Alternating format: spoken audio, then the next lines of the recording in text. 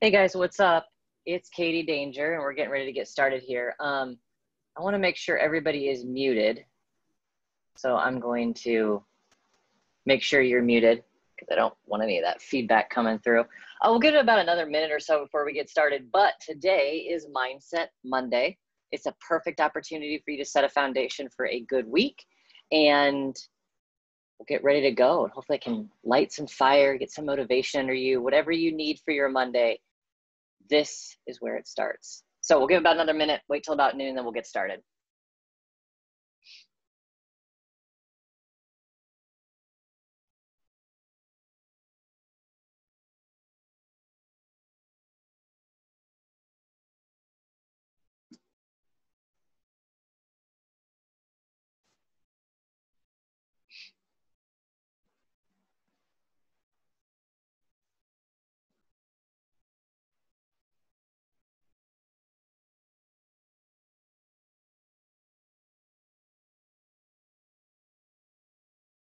Okay, I'll give it about another 20 seconds or so for people to jump in here. Got a few more people coming through. All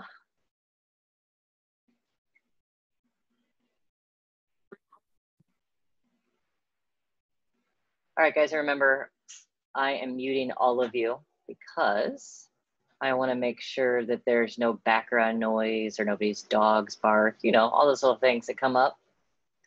Make sure you stay muted. I will have a point where if you guys do want to ask questions, what you'll do is go to the chat. There's a little chat box you can go to, and then you can write everything in here. So it should pop up. I just wrote a little welcome note. But anyway, hey, let's go ahead and get started. So it is Monday, July 12th. I'm here in Omaha, Nebraska. I'm not sure where you guys are from. I do see Kelly's here. We got Randy, and then somebody else's name I do not know. Anyway, I really appreciate you guys showing up. We got 3 people here. This will be recorded. It will be available on my YouTube channel when this is over with. I like starting out on Monday with the right foot, and Mindset Monday is just kind of a theme. I mean, lots of people do it. Lots of fitness gurus, influencers, business advocates, whatever. You know, Monday is a great opportunity for us to set the stage for our week and set the vibe. Make sure that we're on track. Make sure that at the very least, we feel like we can handle what's going to face us. So with this week, it has started off very interesting. If you're in Omaha, you know that we had huge storms over the weekend. Lots of us lost power. Some of us haven't got our power back yet. I was going on nearly 3 days without power, but this morning I came home from my mother-in-law's house and we had power. So I'm very, very grateful I'm able to do this in my home rather than on my laptop or in my car or on my phone. So what I found out through all of this is I really, like, we are so lucky the time that we live in. I know there's lots of challenges in 2021, and you know, the internet itself poses its own challenges. There's lots of negative things that can be talked about when it comes to the world we live in today. But like, I can't imagine living in a time where there was no electricity or there was no plumbing or running water. I mean, I don't know how people did it in like the 15th century, 16th century. I mean, even in the early turn of, you know, the 1900s, how do they do everything? So I'm really, really grateful for where we're at, but it was incredibly inconvenient and frustrating to not have electricity all weekend. You know, you just kind of plan that things are just going to be the way that they are. And then when you get thrown off, it gets a little uncomfortable. So I've come a long way in my own mindset journey. And I looked at this, I'm like, okay, this does suck. Like, don't get me wrong, I'd rather have electricity. We all would, right? Nobody wants to be without electricity unless you're camping. And that way it's still planned and you're prepared for it. But I actually was able to sit down and write things that I was grateful for because we didn't have electricity. We had been, I'm grateful that I have a mother-in-law who had a huge chest freezer. So on Saturday, we packed all of the stuff up that we didn't want to lose because we didn't know how long we'd be out of power. We packed everything up, we took it over her house, and she let us basically squat there for the past, 48, 50, I mean, like almost 3 whole days. We've been hanging out over there, taking up her space, invading her area. But not once did she ever make it seem like we weren't welcome. It was really pleasant. So I'm very, very grateful for her hospitality. What a wonderful woman. But we were able to save some of our food, so I was grateful for that. So here's something though. I don't know about you guys, but I hate cleaning out the refrigerator. Like, there's just stuff that was in a refrigerator from God knows how long ago. So one thing I was grateful for is like, hey, we get to clean out the refrigerator. Like once and for all, we get to throw the crap out, instead of hanging on to it, like hoarding whatever we want because we think we might need it someday. Just threw it out, done with it. So we cleaned out the refrigerator. I cleaned it, like I sprayed it, I scrubbed it, I cleaned it. It smells and looks brand new. So I'm really grateful for that. I got an opportunity to do that. I would have absolutely no motivation to that at any other time, ever. And then we cleaned out our chest freezer. So that thing has been filled to the brim for God knows how long. And, you know, when we were packing stuff up, I just don't want some things anymore. Why not even have this in here? So got rid of a bunch of stuff. Just grateful for that. And then another thing I'm grateful for. So I'm grateful for my mother-in-law. I'm grateful for finding time to like do house chores where you just would never set a time to do those house chores. But the third thing is I had so many admin things that I had and wanted to get done. And I just was putting off because I always got all these little fires. Like when you run a coaching business and a product-based business, so I got a service business and a product-based business, there's just always something to do. And there's always something like more important than these little fine tuning of things on my website, you know, the back end of things. But I got so much stuff done. I got a lot of creative work and writing because I didn't have anything else to do. It was just really a good opportunity to find the things that I'm grateful for. Realize that, wow, you know, I've got all this time. I've been procrastinating for a while. Like it's time to get this stuff done. So having time. And after I just realized that I can only control what I can control. So I can only call the power place, or I can only, you know, submit an outage once. That's the best I can do. Like I can let them know like, hey, I don't have power. And then when it comes on, it comes on. Being okay with not having control over some things, because ultimately, like, even though we're so blessed and fortunate to have electricity or have the amenities that we have in 2021, you know, really at any time, like we might have to go without them. I do not know what it would be like to have lived in Texas earlier during the winter where they had no electricity and they had no running water, and they were trying to like melt water in their bathtub just to wash their hands and things. Like we in Omaha had it much less uncomfortable than other places have had it with their storms, and we don't get hurricanes here. So the whole point of this Mindset Monday was not to tell you about how my weekend went and dive in detail about not having electricity. The whole point was to realize that when you are in a position where there are some things you can't control and you just have to wait it out, get comfortable with the fact that now there's like other opportunities to do things that maybe you weren't doing before. When there's no noise of the electronics and all the distractions at home. Like there are so many distractions at my home. I've got my guinea pigs. You know, we've got stuff that I always need to clean. Like there's laundry to do, got to make the bed, the house chores. But I didn't have any of that distraction. So I just sat down, I got some work done.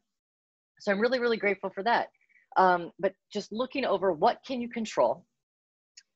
How can you reframe it to make it positive? And then just absolutely refuse to be okay with self-pity. I spent some time on Facebook the past few nights reading comments about people who still don't have power. And I was one of those. And, you know, they're just wasting too much energy on being angry at the situation, being angry that the public power district hasn't got their power back on, angry at Mother Nature, angry at themselves, angry because they don't have anybody else they can rely on, you know, for a place to go. And that anger just isn't going to serve you well at all. So no matter what difficult situation you get in, just be grateful. Try to find the opportunity to be grateful. That's really all I can say. Just try and be grateful for anything. We got some other people coming in here a little after the hour. Please stay muted if you're not muted already. I must have the settings a little wanky because I wanted to get that muted. So, hey, I wrote down the top 3 things because I always think everything has to come down to top 3 things. Find one thing that's positive today. On a Monday, today, I don't care if your day is like the best day you've ever had or if it's the worst day you've ever had. Find one thing to be positive about today. One thing, okay? That's all you got to do. Just one thing. Be positive about it. Then be grateful about one thing. Remember, guys, stay muted. I don't want to hear any background noise from you. Be grateful for one thing. So positivity is like, okay, you know what? Like the sun is shining. That's cool.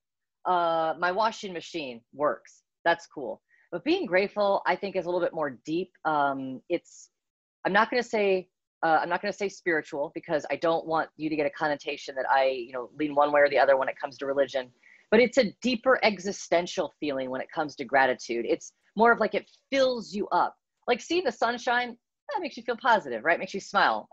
Smiling at somebody else usually makes them feel positive as well. But gratitude is a little bit more thought behind it, and it has to have like a why. So I am deeply, deeply grateful for my mother-in-law today. If it wasn't for her hospitality, because she didn't have to welcome us in, she didn't have to let us use her shower. She didn't have to let us sleep in her beds and use her washing machine. I am deeply grateful for her hospitality and her kindness. It would have made this weekend and the past few days exponentially more difficult. So I'm very, very grateful. And that's what I mean by gratitude. Make it really mean something. Okay. That's different than just finding a positive thing to smile about. Find something to be grateful for, something that means something so deep to you. You're like, damn, like if I didn't have that, it would have been so much more difficult to start this day or do what you want to do with your life or reach your fitness goals or reach your nutrition goals.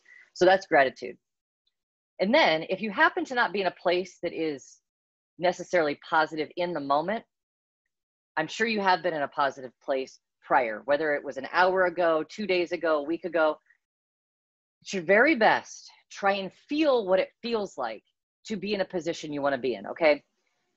I do a lot of mindset work with the law of attraction. And they talk about two separate journeys that we're on in life. We're on this emotional journey and we're on a physical journey. And emotional, that's our feelings, our thoughts. And then our physical is like where we're at right now. So like right now, I'm in my basement. I got my workout room. I've got my shirt on. This is my physical reality. My emotional reality is I am grateful. I am positive. I am excited that you're all here listening. The problem with that is a lot of times this emotional journey that we're on, how we feel dictates how we see ourselves physically or how we physically feel. We've heard it before, bad thoughts and feelings can create manifestations of sickness.